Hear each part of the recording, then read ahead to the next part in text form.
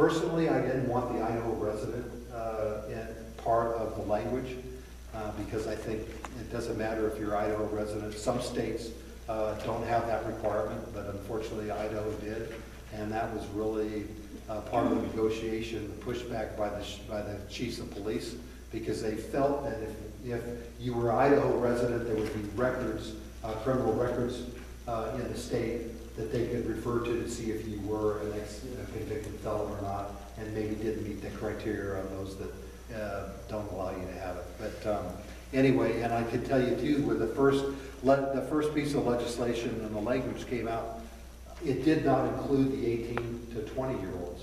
They were excluded completely, but they changed the language to allow those that are 18 to 20 to carry concealed in the county, and then they require the enhanced.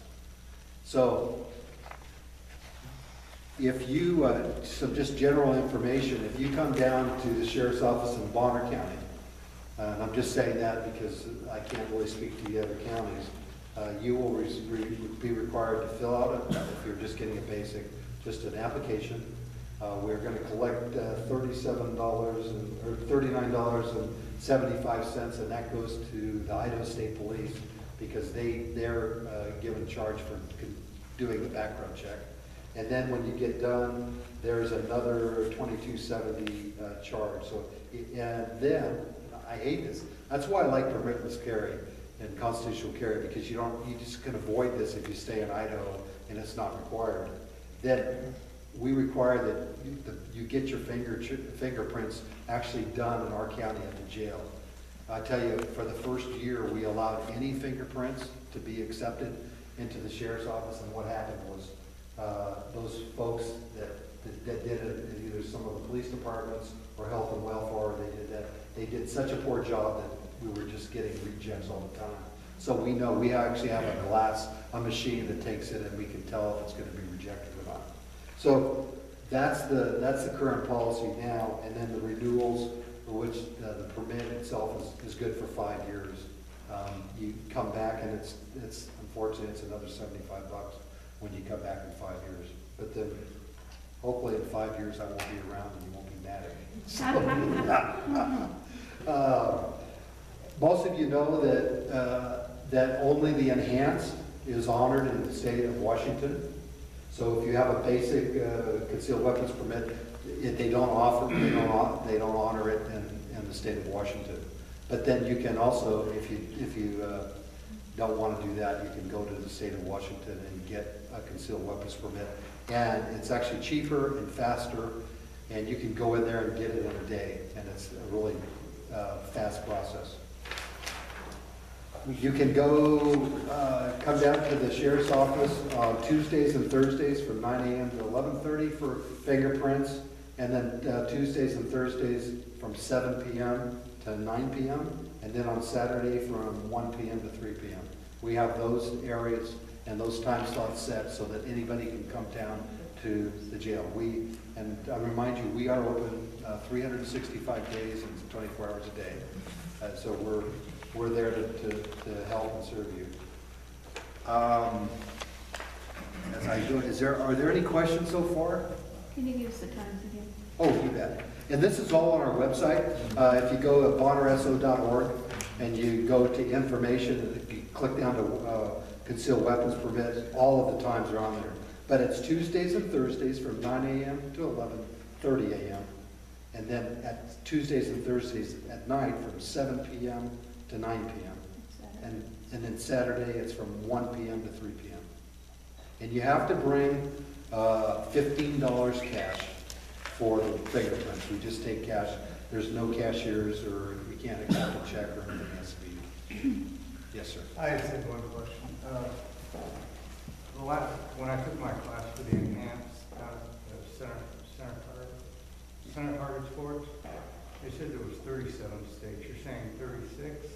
Well, I looked at the website for today, and it said 30. They may have had updated information at the website, but I actually went through and counted all of them for the enhanced, and I counted 36. So they may have added another state. Yeah, I just took the class about 3 weeks ago. Yeah. And I just got my permit today. the temporary one. Sure, okay. Yes, ma'am. Today, if you have a basic permit, that just gets you 29 states. Correct. That's the only difference between that and the enhanced. Well, and also with the basic, you cannot carry a concealed weapon on college campuses. Oh, that's the only, okay. Yes. It's city limits is okay. Right. Outside City and limits, county, okay. correct.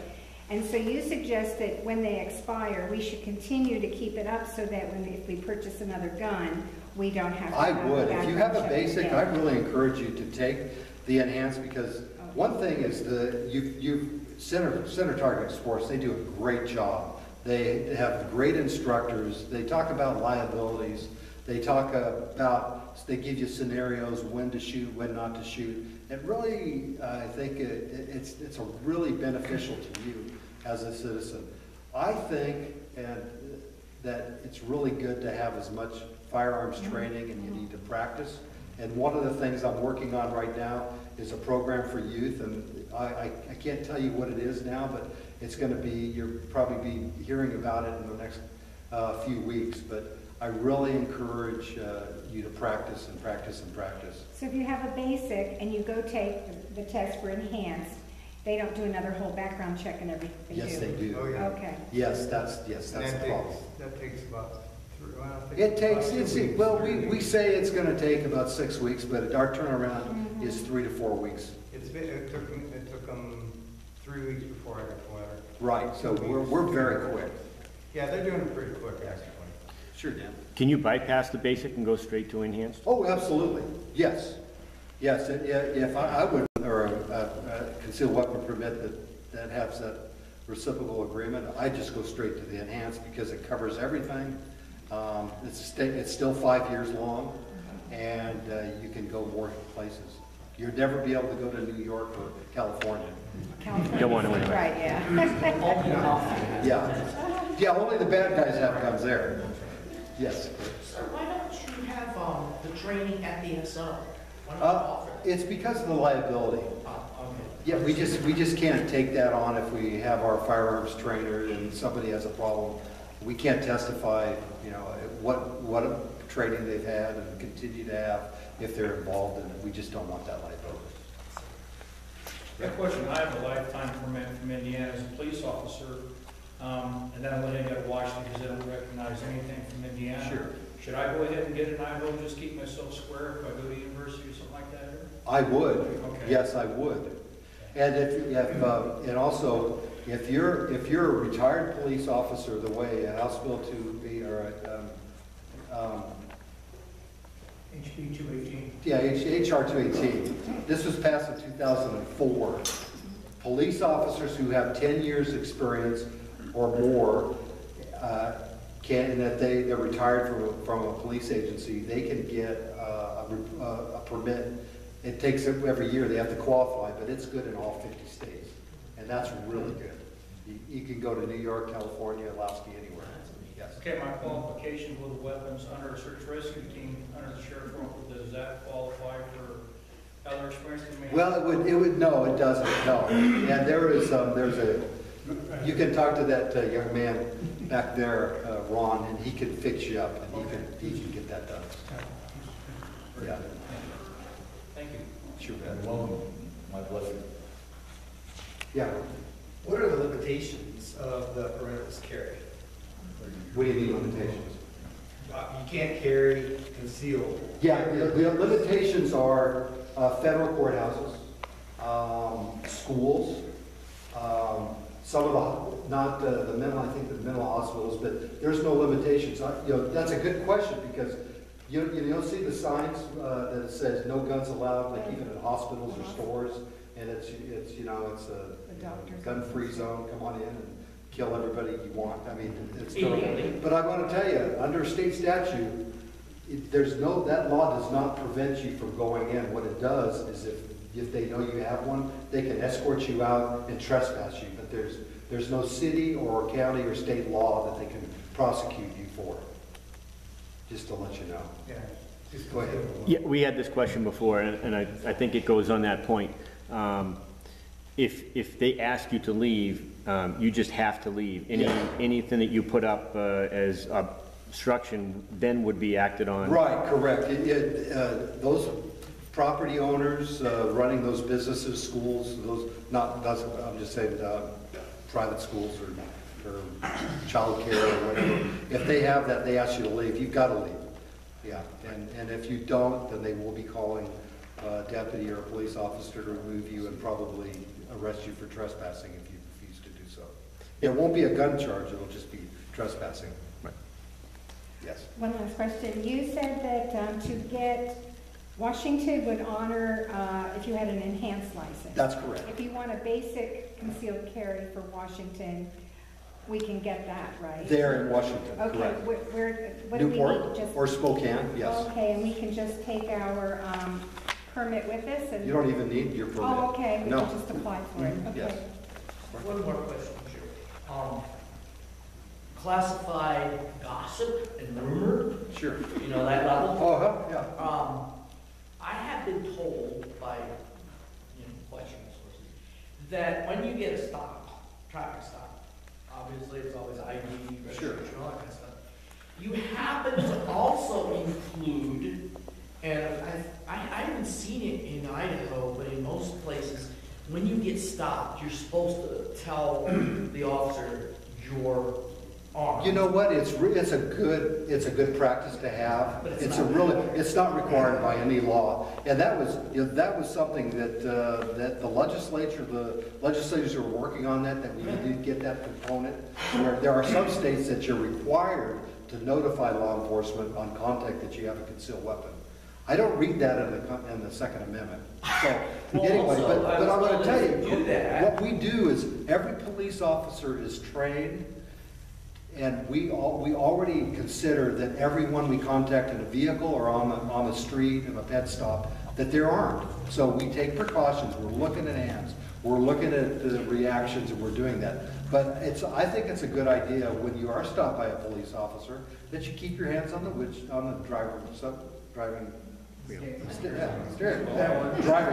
steering wheel, and you tell the officer, listen, I have a concealed weapons. And I tell you what, I know at least for Bonner County, they go, okay, thanks for telling me. And a lot of times they say, if you don't pull yours out, I won't pull mine out. So, And I was told that it at least lessens that level because pretty much you know that person couldn't have that and have a felony record.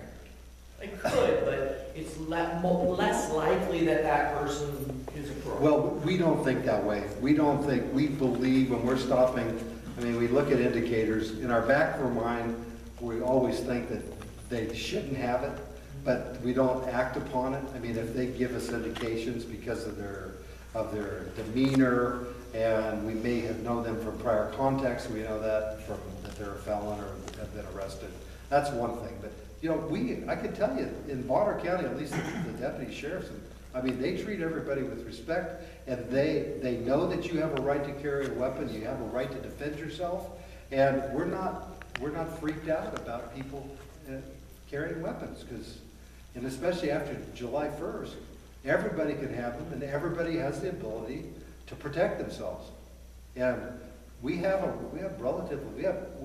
very low crime rate when we talks about assault, and we have very little weapon offenses and violent crimes here in Idaho. And it's normally in Bonner County. It's normally between boyfriend and girlfriend or spouses or something. It's not just somebody walks up and sticks you up.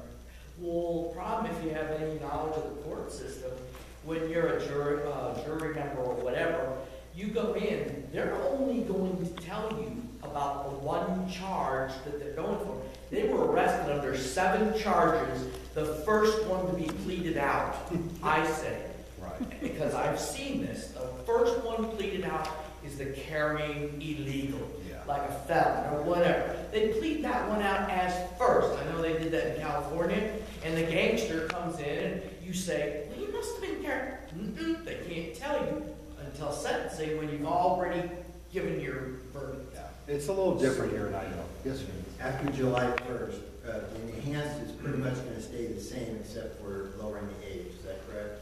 Correct. Now, But when I say it's confusing, the 18 to 20-year-olds can get the enhanced, but it still doesn't give them ability to go on campus. Correct. Yes. Now, the permit list one,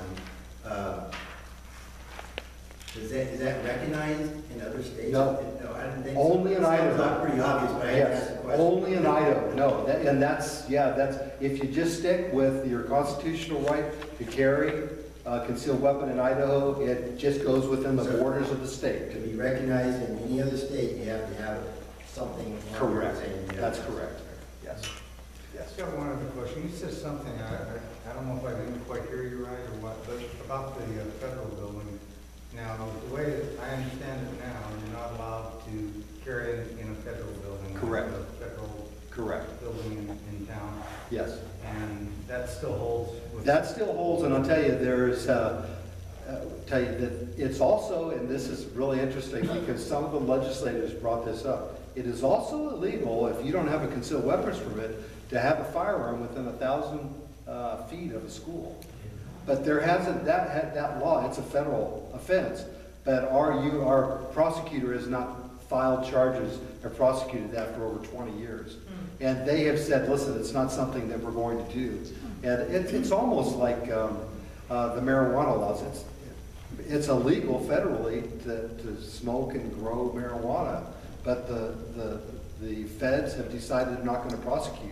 It's the same type of thinking of those now in Idaho after the 1st of I July. have one other question, to follow up on that. Now, you said college campuses. Now, does that allow you to?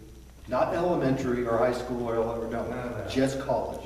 Just college. College. What about, this is something I want to clarify. What about when it's not a non-school event?